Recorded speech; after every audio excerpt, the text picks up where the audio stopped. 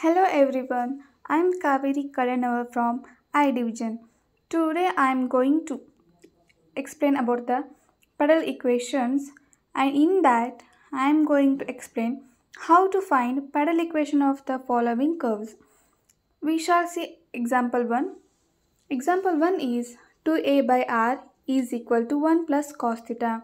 We shall see the solution for that. We should take log on both the sides. After taking log, it becomes log 2a minus log r is equal to log of 1 plus cos theta. We should differentiate with respect to theta.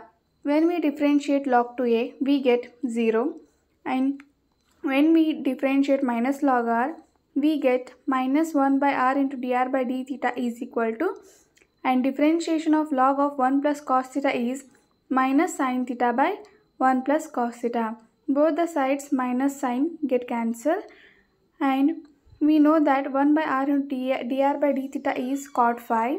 Cot phi is equal to 2 sin theta by 2 cos theta by 2 divided by 2 cos square theta by 2. We know that sin theta formula, sin theta is equal to 2 sin theta by 2 cos theta by 2. 1 plus cos theta is equal to 2 cos square theta by 2. When we replace it by cot phi is equal to tan theta by 2, cot phi is equal to cot of pi by 2 minus theta by 2. We get phi value as pi by 2 minus theta by 2.